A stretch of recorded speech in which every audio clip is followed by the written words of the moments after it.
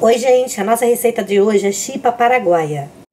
Aqui temos 2 ovos, 400 gramas de polvilho doce, 100 gramas de margarina, 1 colher de sopa de fermento em pó, 500 gramas de queijo. Como esse pacote não tem 500 gramas, eu vou usar 100 gramas desse queijo.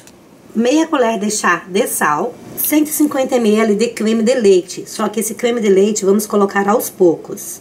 Junto com o polvilho vou adicionar o queijo,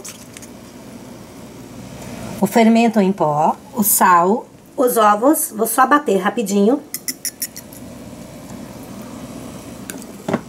e a margarina. Vou adicionar só um pouquinho do creme de leite e vou mexer.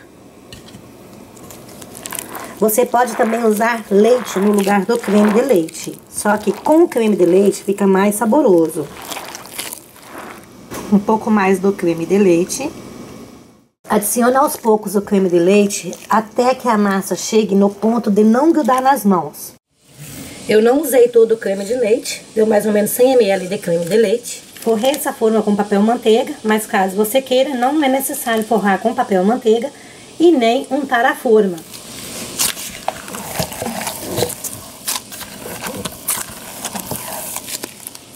E a nossa massa ficou pronta.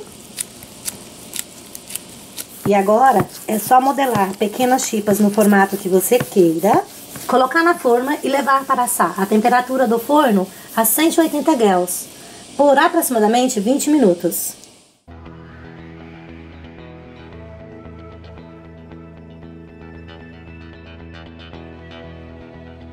Gente, é uma delícia, é muito saboroso.